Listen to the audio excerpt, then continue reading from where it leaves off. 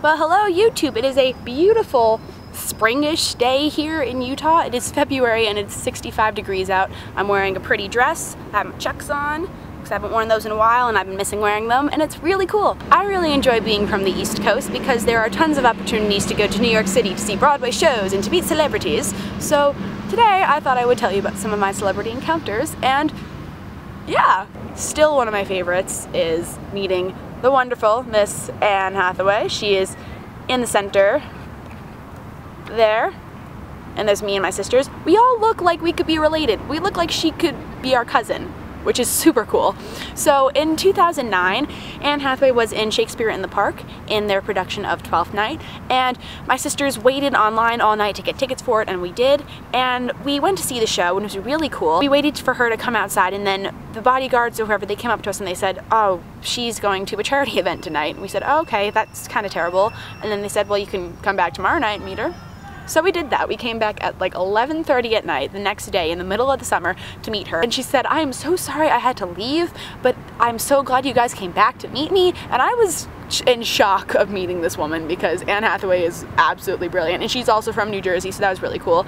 But I wasn't saying anything. I was just like, oh my God, sign my program, please. You're wonderful and amazing. And it was really cool. And she was super nice. And oh my gosh, one of the coolest experiences of my life. The next one is Jenna Fischer from The Office. So my senior prom weekend, I had plans for after prom with the guy I went with, but that completely fell through because he ditched me. So I was sitting at home. The week before, I had mentioned to my mom that Jenna Fischer was going to be in Reasons to Be Happy, the new Neil LaBute play that was premiering.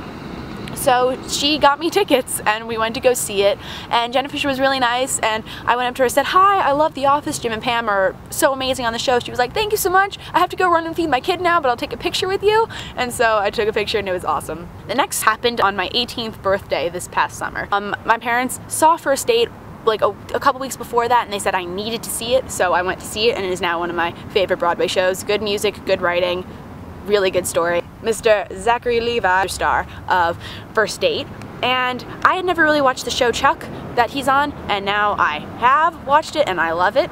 And we were talking to him, and I said, oh, it's my 18th birthday today, and he said, no, it's not. And I said, yeah, it is. And he turns to my mom and says, is it really her 18th birthday? My mom's like, yes, it is. So he gives me a hug and wishes me a happy birthday. And then he asked me what I'm going to be going into in college, and I said, oh, I'm going to be majoring in musical theater. Gives me a high five. It was super cool, and he was really nice, and he brought out a boombox for outside stage, and I loved it. And the last but not least one is Mr. Arthur Darvill, as most of you know him as Rory Williams on Doctor Who. So I saw him in Once over the summer before I went to college, and I waited for him outside, but he never came outside to sign autographs, so I was really upset about that. And then he posted on his Twitter that he was doing a closing concert performance for him being in Once with a bunch of his friends. So I called my mom up and said, Mom, buy me tickets, please. And so I went with my friend who also loves Doctor Who, and so the performance was really awesome. It was like him and the whole cast of Once singing their own songs and songs from the show.